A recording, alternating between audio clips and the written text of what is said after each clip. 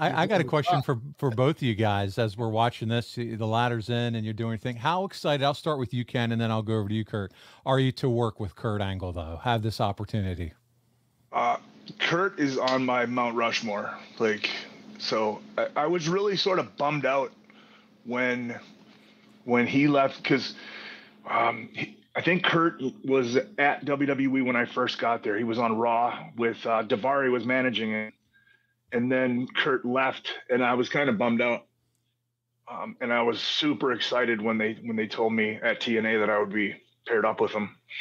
And I just remember, Kurt, you being so giving and so open to suggestion and being really creative. I really loved it. Well, you know what?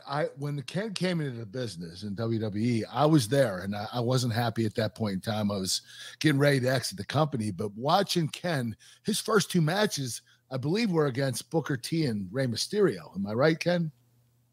It was my first. So I debuted on Velocity against Funaki, and then I debuted on SmackDown versus Funaki. But Rey and Booker were very, very close to the beginning. So yeah, I knew the company was pushing the shit out of Ken. You knew, because the two top guys in the company did jobs for him. And I was really excited about working with him. And unfortunately, I didn't get to, because I left the company almost a week or two after he beat Booker T and Ray. So I never got to finish, and I never thought I would. And then 3 years later, he comes to TNA, and I was like, holy crap, it's a great opportunity to work with him.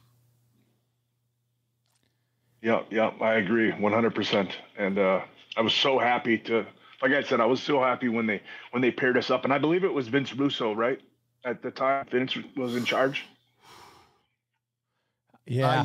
Yes, he was. He was in charge of creative. Yeah. Was that the bump? Was that the spill you took? Yeah. My God, Kurt. Is there any way we can rewind that a little bit? Yeah, I can definitely do that. So for those of you, they're actually going to show the replay, but that's okay. Okay. There we go. That's okay. So Kurt's going to take, for those just listening only, which this is a great time to highly recommend the YouTube channel, because on Impact, we have a relationship with them. We can unfilter all their content. Here goes. Kurt, holy shit, bro. Your ankle gets caught in the top rope and you go down hard. I think I got knocked out. Oh.